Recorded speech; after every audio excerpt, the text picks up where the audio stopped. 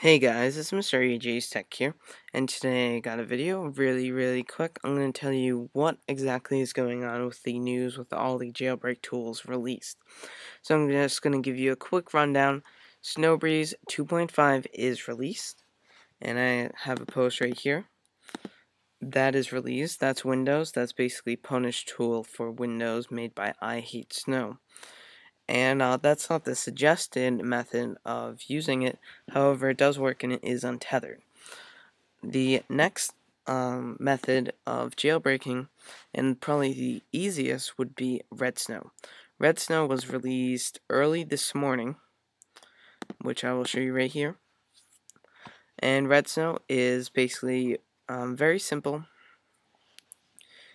And you basically browse for your firmware, put your device in DFU mode, and you let it do its thing. And then the last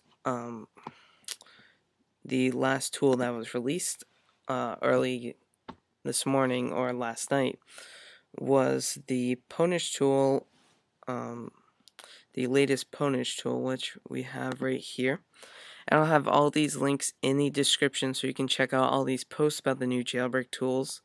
So Windows, Mac, 4.3.1 untethered jailbreaks, all released, everything is out. And that's pretty much that. I'm just giving you guys news updates so that you can get all the links for everything down in the description. So don't forget to rate, comment, and subscribe. Check out all these posts. Check out all this stuff. Hope it helps you guys.